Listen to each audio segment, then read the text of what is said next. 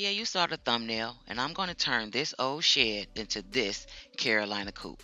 I know what you're thinking. Hold on. I'm going to model it after this Carolina Coop.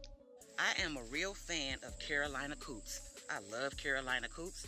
I just don't have Carolina Coop money.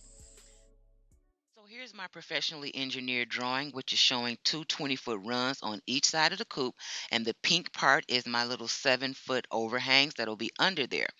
The main part that I want to get right is this. Carolina Coops has this double open door with the screen doors and the clean out that folds down. I'm going to get that part right. So let me get started.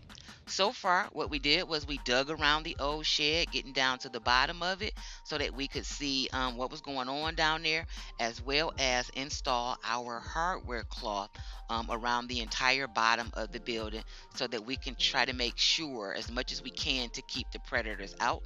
We're going to go from the bottom of the building down into the ground and come out and then cover it up. And there are my two assistants to help me. I like to roll out my hardware cloth because it makes it easier to use for me as opposed to using it while it's rolled up. And so while I'm getting that rolled out and letting it stew for a minute, I'm going to jump over and start to attach some of the loose pieces to the shed, a couple shingles here and there. And so I'm just going to make sure that everything is stable before I start to attach the hardware cloth. And then finally, I start to attach the hardware cloth. And I attached and attached. I felt like I used so many staples to try to make sure this thing was here. This would be a great time for you to do the button thing, like, subscribe, notification bell. So here's what it looks like all installed. I doubled up on the corners, placed a little bit of dirt back there to hold it in place until my husband fills it back in.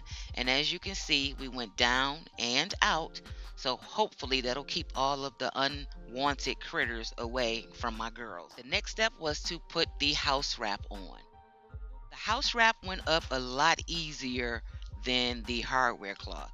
I gotta tell you, the house wrap probably took about maybe 20 minutes. I actually ran out, had to go to the store and get more, but that was a pretty easy job. And I got my husband in there to help. There it is with the house wrap on, and he'd actually gone back in between that time and started to fill the dirt back in, tapping it down every so often to make sure that it was packed in there really nice. Tired and I'm dirty, so do me a favor. If you haven't subscribed, please hit the subscribe button, the notification bell so that you'll know when I start the next part of this project, and the like button if you like the video. Thanks for watching Fran at Officially Fran. See you next time.